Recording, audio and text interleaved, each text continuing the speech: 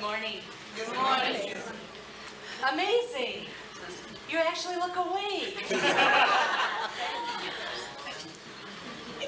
I'm happy again to be able to kind of facilitate the panel discussion.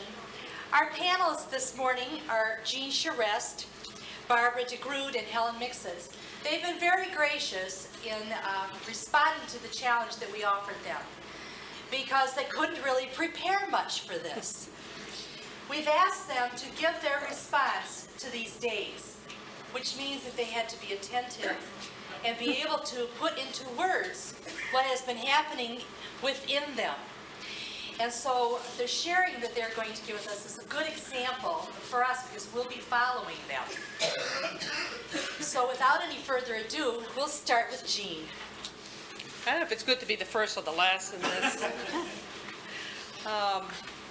When Emma had called me, I said yes, and I went, oh my God, what I get myself into. And then when I got the questions, I said, how am I supposed to prepare for this?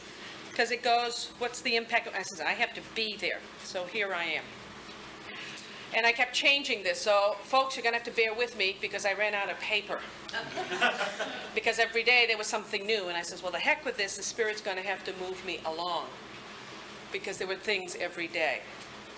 But I'll start with the middle question, which is what goes into a vocation? And really, I was drawn to, there's only one thing that goes into a vocation, and that's love. The love of God to us, our response to God. But I remember Sister Claire's diagram with the cross, and I think for many of us, for me, that's something else I'm bringing back. But for me, and I think for some of us out here too, it's a me God.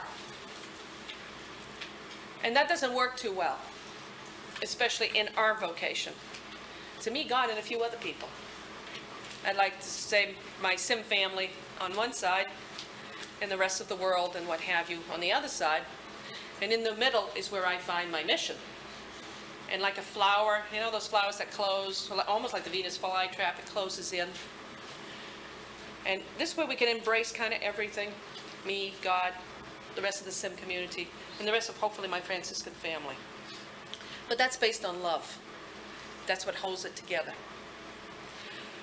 And the Franciscan vocation calls us to relationships.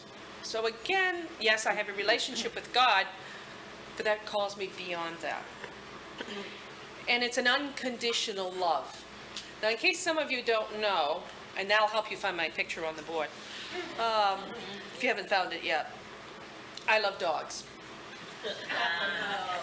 There's only one picture there with dogs. I think that makes it simple. And I think dogs have been sent into my life as an example of unconditional love. I know that if I'm even gone for an hour, I am greeted as if I had been gone for years. I have Labradors, and their tongues say a lot. Blah, blah, blah, blah, blah, blah, blah, blah. And I am dearly loved. And when I come back this week and pick them up on Sunday, they won't say, like we say, well, where have you been? And I hear some of you with cats who, you know, they kind of, you've been gone, well, take this. Dogs don't do that. That's true. I don't think cats give unconditional, dogs give unconditional love. And,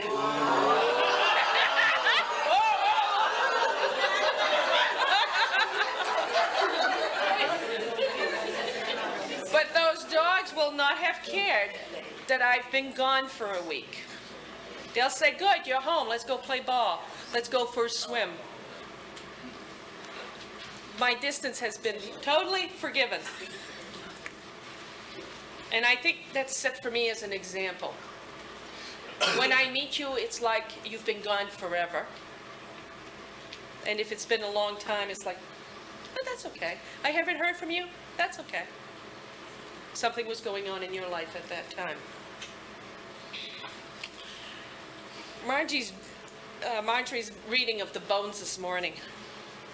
I need a drink as she was describing those bones. I was getting dry with all those dry bones.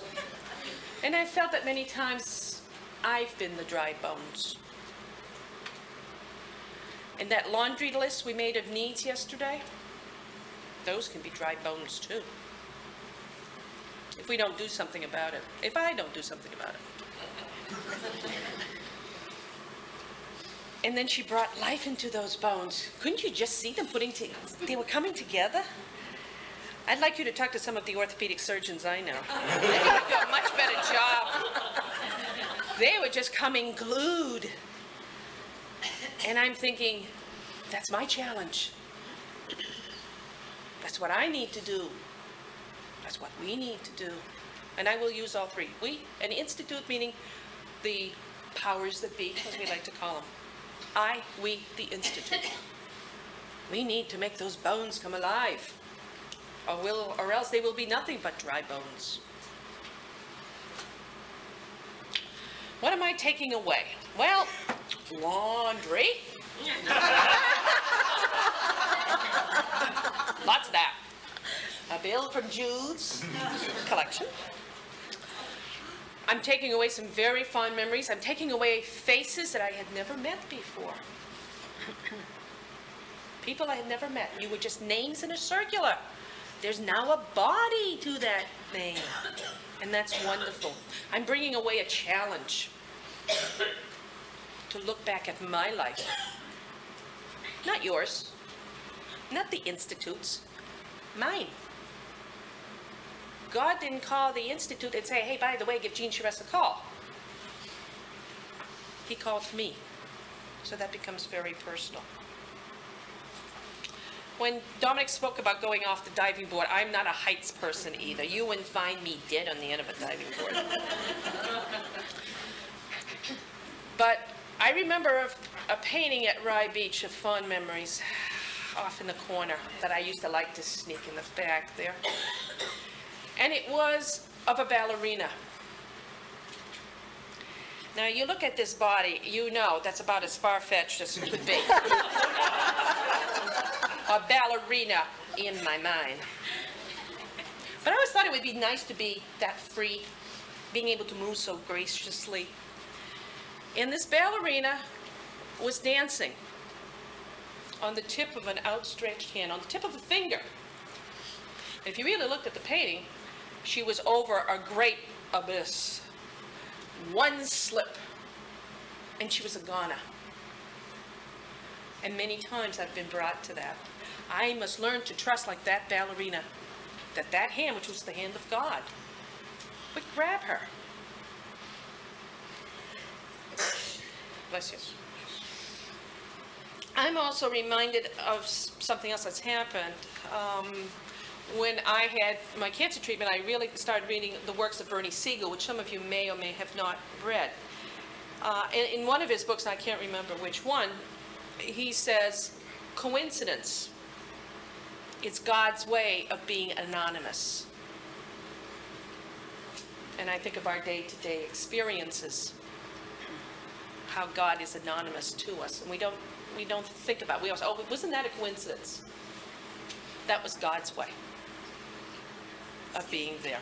Can you repeat that one? There's no such thing. Coincidence is God's way of being anonymous. And we do make a people in people's lives. And this is not to boast, but I think we could all look at our own stories. And many times I think we're afraid to share our story because it looks like the only thing we're doing is, oh boy, you did a good job. But we do make a difference. And this is the part of the joy and the beauty of coming together that I'm bringing back, was having heard your stories.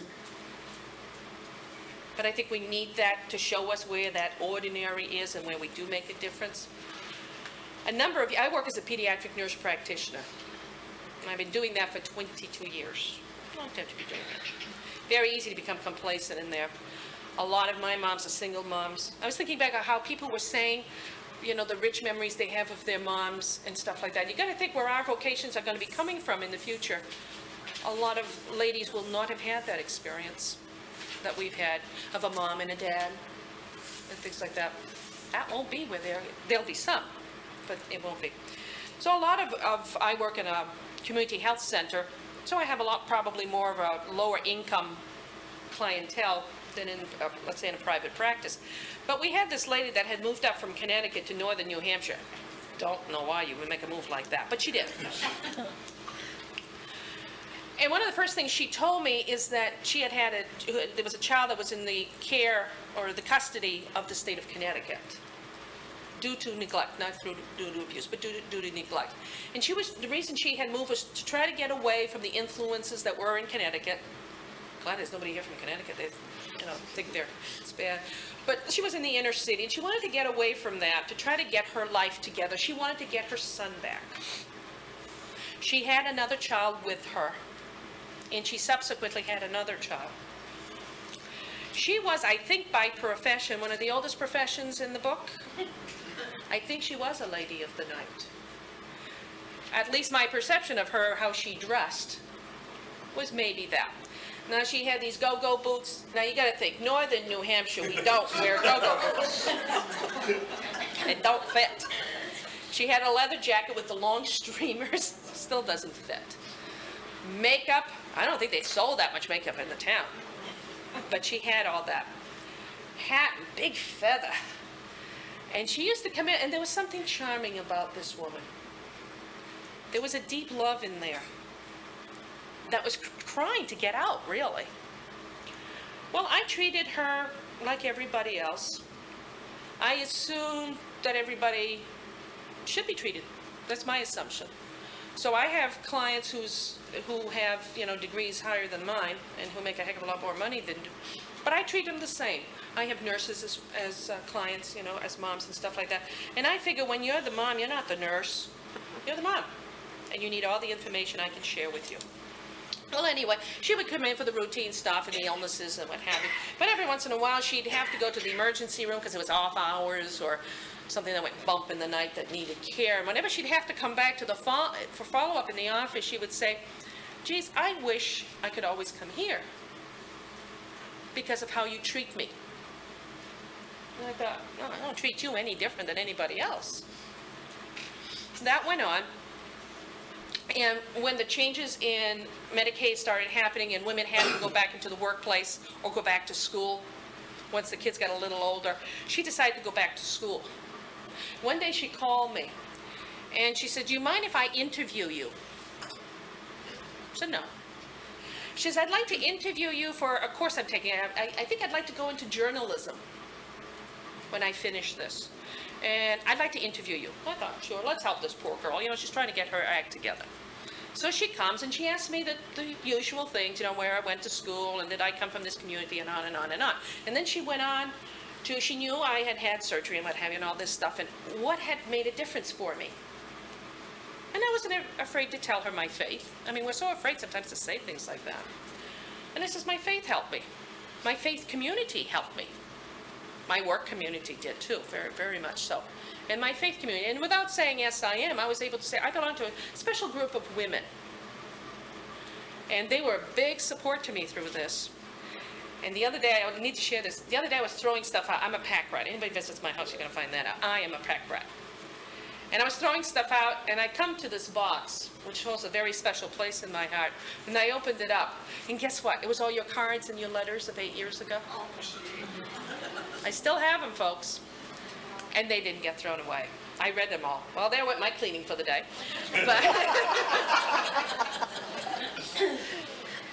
But she asked those questions and what have you. And then she turned around and she says, you've made a difference in my life. I said, how? She says, you treated me with some respect. You didn't judge me. She says, I'd go to the emergency room, and they kind of roll their eyes, and oh, she's back here again, and doesn't she know how to take care of her kid, and stuff like that. Well, a few months after that, I got a call from her. She says, do you mind if we publish it? There had been 5 of us ladies across the northern part of the state that had been chosen by 5 of these other ladies who somebody had touched their life. So they did. They published a nice little booklet that had that. She had a few of the facts a little off, but that was okay. There was a lot of love that gone into that. And she says, one day I'm going to get my oldest son. I'm going to get him back. Well, she disappeared out of my life. They moved back to Connecticut, and it looked like she was going to make a difference. About a month and a half ago, I get a buzz from our receptionist. She says, there's somebody here for you. I wasn't expecting anybody. We usually do not have unannounced. It was my paper day, so we don't have unannounced people. And I said, who is it? She says, I don't know. She says, it's a surprise. She wants it to be a surprise. I thought it's a drug rep, right? Whoopee, what I want today. And I walked out there, and guess who it was? It was that lady. Not in her go-go boots, not in her fringed jacket, very well dressed, very well groomed, with a young man next to her. And that was her son that she had gotten back. And she said, I had to see you again. I had to show you what had happened. And she handed me a rose. My sisters and brothers, this is the difference we can make. That's the power we have. And we can't hold on to it. This lady will always stay in my mind. And if I have touched but one, it was worth it. That rose lasted a long time at home. But it also reminded me of my failures. The times I did not reach out. That I held on to my gifts. Those were the thorns in that rose. So my challenge to you, my sisters, is to leave here and to take up your vocation and touch those lives. The reward is just unbelievable. And I hope you have roses too. Thank you.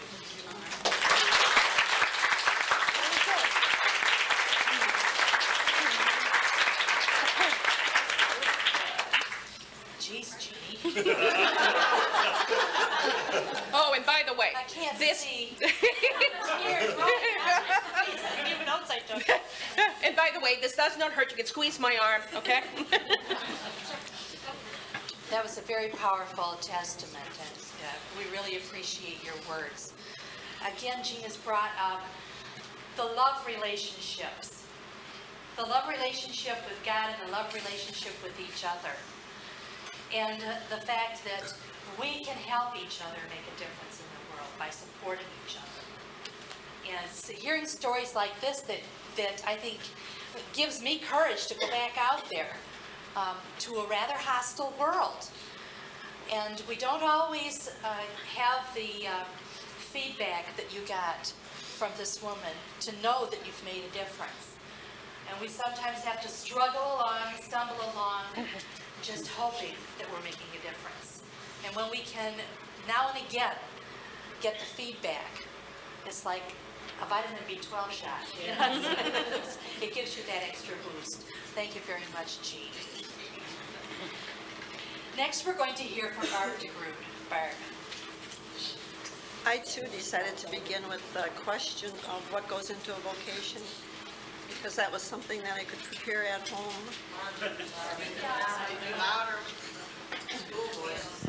I don't have it. Give it. I too decided to answer the question, what goes into a vocation? And as I began to pull together some ideas, the first thing I did is go to my files for some help. And there I came across a booklet which we got some time ago on a retreat entitled Our Vocation, A Rainbow Between Heaven and Earth. And I love the first paragraph, so I will read it to you. Our vocation originates in the heart of God Himself and grows stronger with each passing year. At first, we may have responded shyly to this divine invitation. As it is lived day by day, however, we grow in grace, and the vocation grows stronger and matures.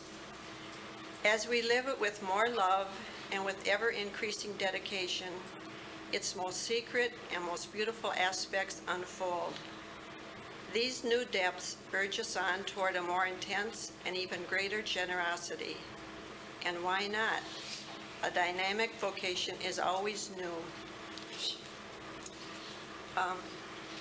In this paragraph, a vocation is described as a gradual unfolding and a growing and a maturing of a call that originates in God. I see a vocation much like the growing and unfolding of a seed.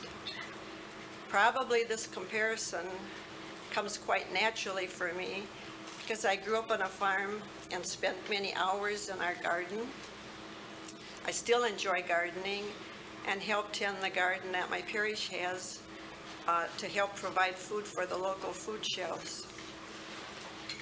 A dry, dead-looking seed can seem so insignificant, yet it holds such potential within it. To unlock this potential, some things must happen though. First, the soil must be dug up and turned over and made ready for the planting.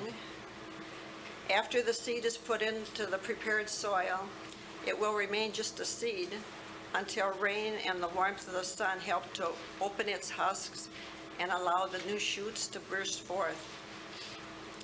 At this point, the challenge is up to the seed.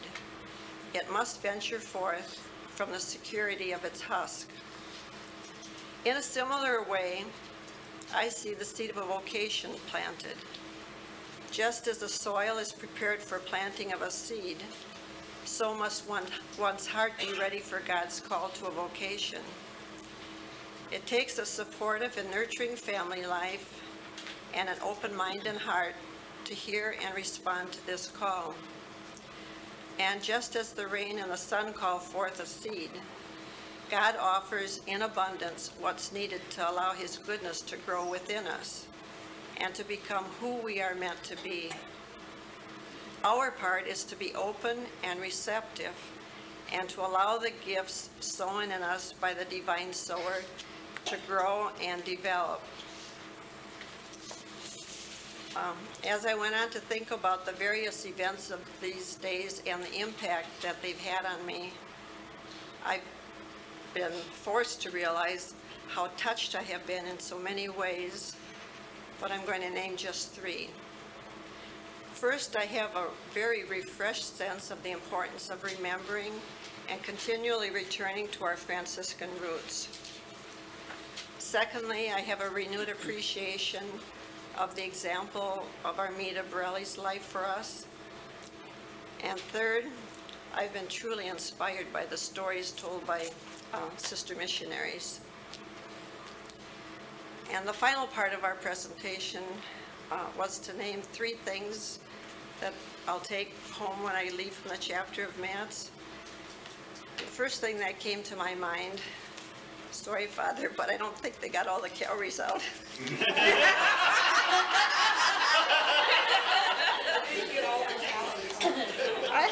I think I have an expanded waistline. Things feel tighter.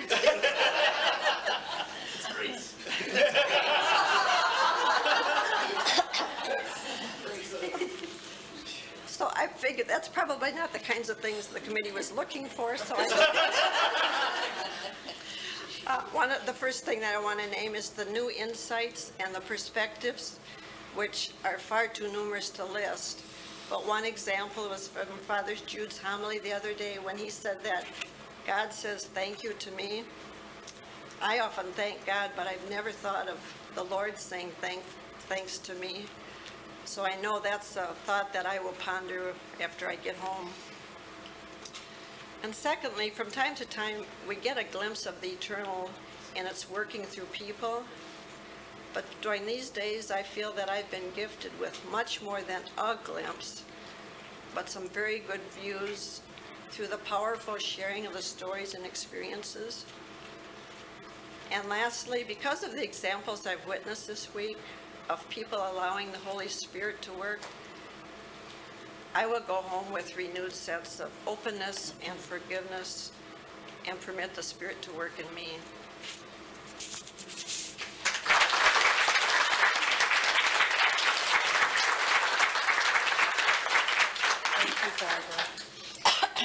A rainbow between heaven and earth.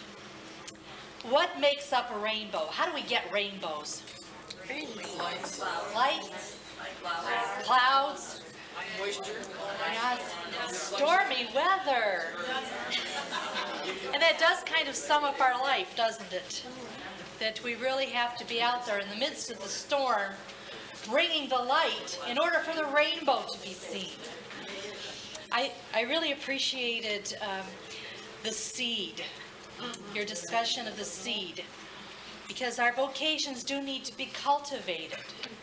We can't just come into this vocation, make our profession, and say thank you very much and go do nothing.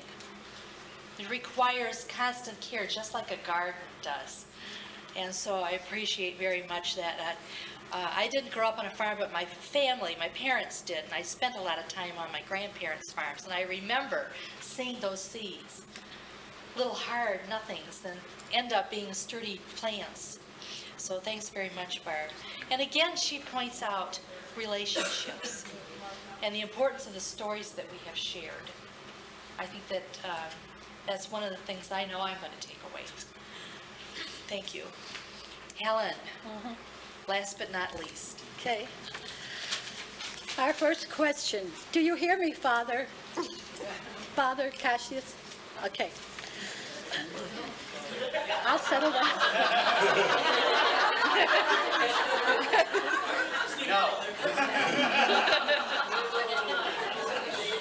Okay.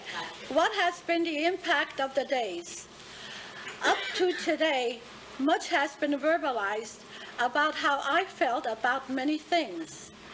It was especially interesting to hear Sister's explanation of the evolution which occurred in our own time in the convents, for instance.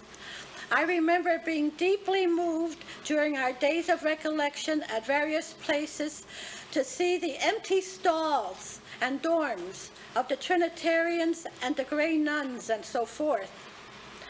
I now understand better the why. What has been the impact of these days? As a family reunion. That's how I looked at it. As a family reunion. I know a Christian can only be refined in community. The days have been a premier community event. I think you ought to applaud now.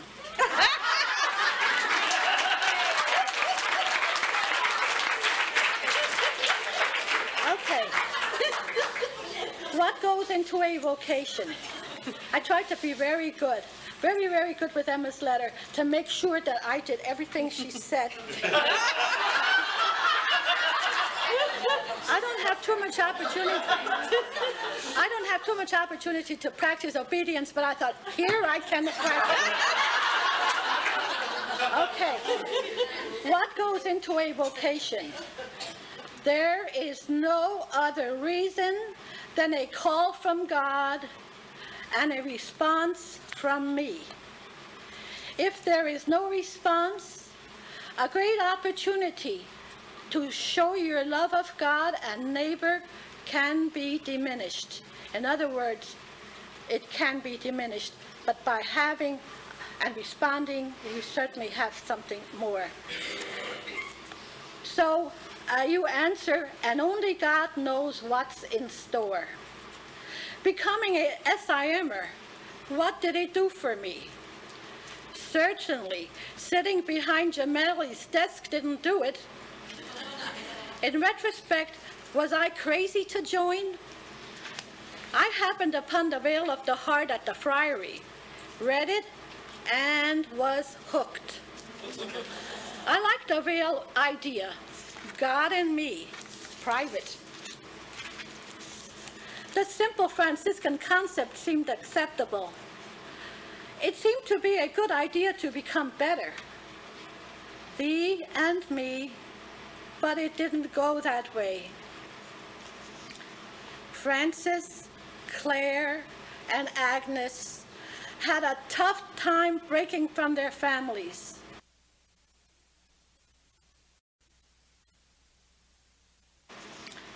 Francis, Claire, and Agnes had a tough time breaking from their families. You all know the story. They did it once. I had a rough time every time I went, and taking off my clothes in Copley, as Francis did, would not have changed a thing because I had to come home and go again next month. I had a tough time going to Easton as a tertiary. Can you imagine wrangling my way to Bethesda for the formative years, followed by the monthly days of recollections and retreats, using all sorts of psychology and reasons to go. At that time, you know, it was just the time, the post-Vatican days when they talked about synod meetings, this meeting, that meeting, changes.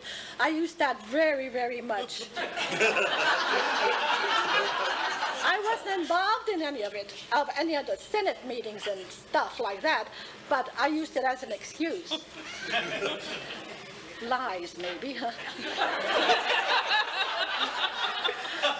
By the grace of God, He sent me a benevolent companion, and it helped to use her as an excuse. Oh, I'm going back to that. Anne, she's a great girl. She lives in Allentown. Francis called me to follow him about 40 years ago, privately, at 31st Street, New York City, to the trail which led me here to Faulkner's today. Wearing a cloak does not make a religious vocation. As a SIMer, do I have a split outlook? By joining SIM, have I overloaded my circuits? Think about all the print that has been run by me. Did I read it all? If I did I sort it out and apply it where applicable? Did I need it? Did it help? If I didn't read it, did I then feel guilty? Did I need to run off once a month, busy or not, often leaving behind responsibilities? Did I feel guilty if I went and guilty if I didn't? Did I spend my vacation on retreat and have my family and friends say, "She's on vacation. She needed it."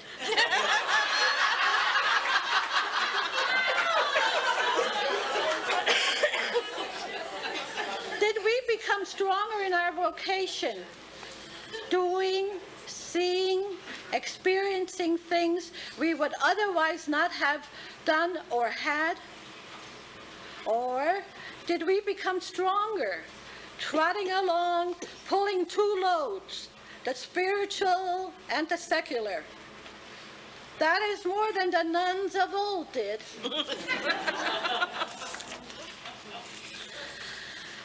What goes into a religious vocation? In the world and not of it. You know what? Do you know what? You know, the Heaven's Gate cult have the same slogan. I was stunned when I heard that. Now, Father always says, make your life a story, storytelling time. So I have a story for you. You'll never believe it. Guess what? I sneaked out last night when Anne and the final SIMer went to sleep. Where did I go? Up to the cliff Father Paul talked about. I wanted to see it. And guess who I met? Who do you think I met? Any answers here? Who?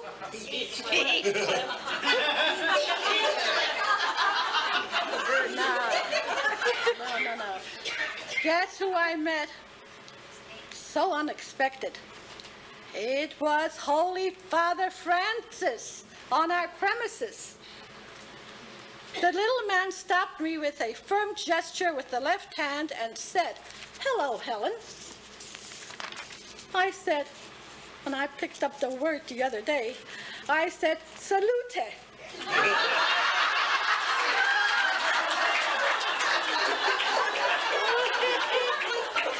trying to impress him with an Italian greeting. He asked me, where is the bonfire? You know, at these Mets, they had these big bonfires in the past. I just shrugged my shoulder and said, I'm not in charge of anything.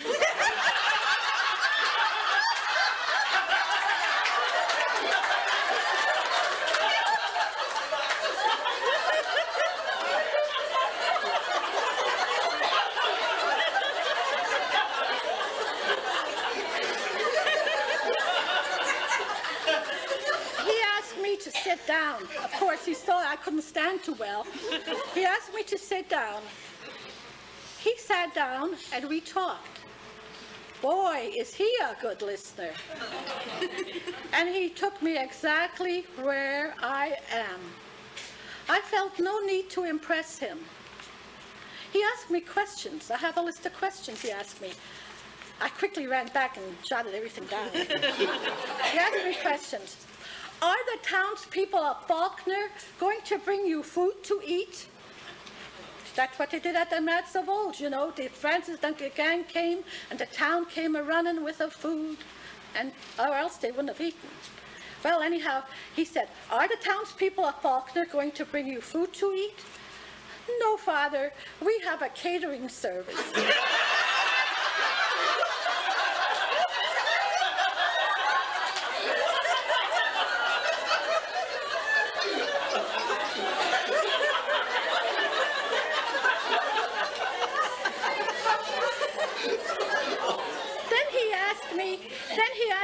How long have you been one of my followers? Oh, close to 40 years. But, Father Francis, we have at Loyola down there at the building, Marion Griesheimer, who is celebrating her 40th year as a consecrated secular.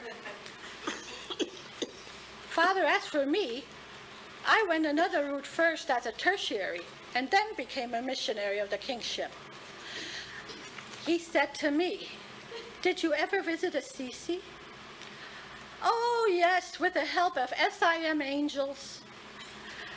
Did you go elsewhere in Italy? Yeah, I said, yes. I was to Rome that time, Milan, Florence, Castel Dungolfo. I even visited the Tivoli fountain. I wish I would have had some Imodium along that day.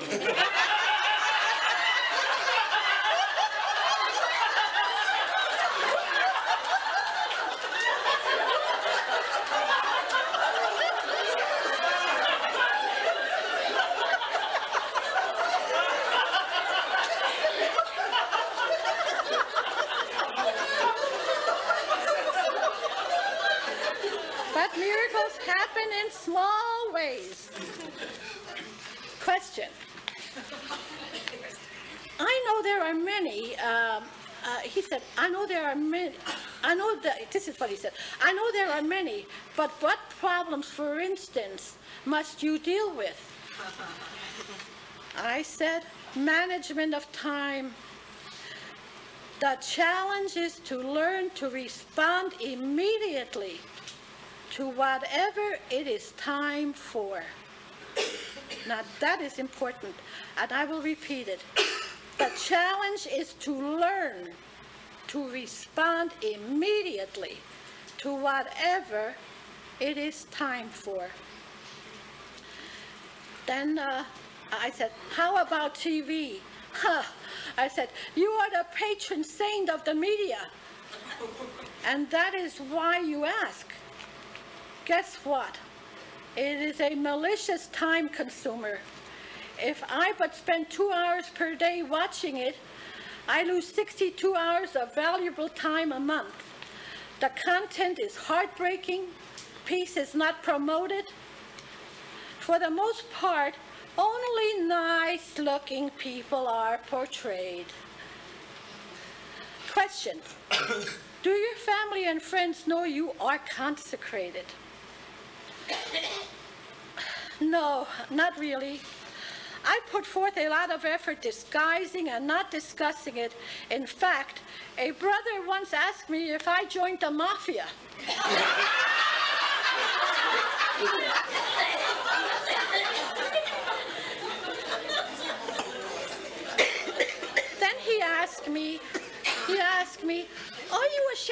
being an SIMer. Oh, the veil of the heart led me into it. I like that veil idea. Just Jesus and me. Now I am beginning to feel I should let go a little bit. My brother met a secular Benedictine gal on a trip. She was open about it. He was impressed. I sort of think I should permit a meltdown.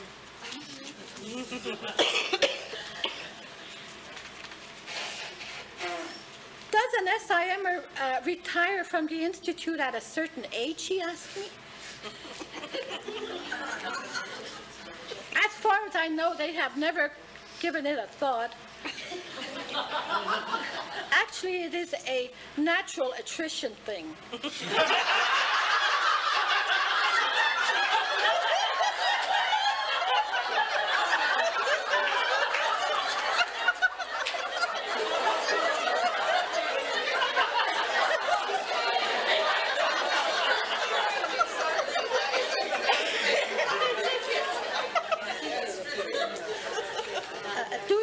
Heaven's Gate cult, right after, what did I say here? I said to him, I was a little nervous at that point with all these questions. He said, do you know Heaven's Gate cult were right after the fact that the body is but a container? Did you ever think of that? The Heaven's Gate people said your body is a container. In it dwells the essential where age and the push of time are not important. Actually, a vocation does not age. Now, here's a good question. Only Father would think of it. Father Francis. Is your leadership idealistic or realistic? That's a tough one. I'd say they are idealistic. But by darn, the membership better be realistic in today's world. Question, do you love one another, or are there just superficial exchanges? I would hope we balm each other's wounds before we go out to save the world. When the missionaries go home, will it again be old hat, or do you think Max will make a difference? These days will affect all who participated in them. It is a time of absolute immersion into godly matters, going your route, Holy Father Francis. Father said then, was the close of the meeting, almost the close of the meeting, he said, let us pray together, and then you better go back. You've got to get some rest. You're going to be on a panel in the morning. Oh yes, ask your friends if they ever kissed a leper or even nodded to one. And you, he said to me, you better begin now, for up to now you have done nothing.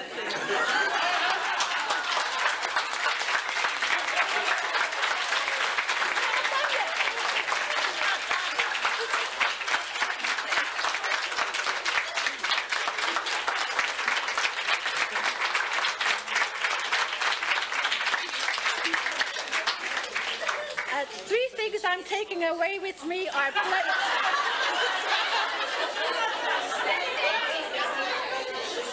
That's all right. Three things I'm taking away with me. Blessings galore, new resolutions, remembrances, and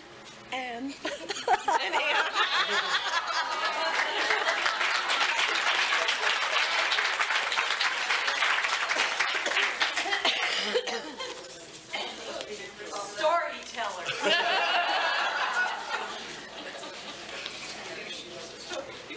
Well, Helen, you've given us a lot to think about. We knew the Holy Spirit was here, but I wasn't convinced until now that Francis was here in quite the manner. I think the questions that Francis posed are questions for each of us to think about. And I really appreciate that you had that conversation. It must have been quite a late night. And so our panel has concluded, and they have given us a lot to think about, especially as we prepare to go into our small groups. And I want to thank each of you. Each of you has been a great storyteller. Didn't know we had such talent.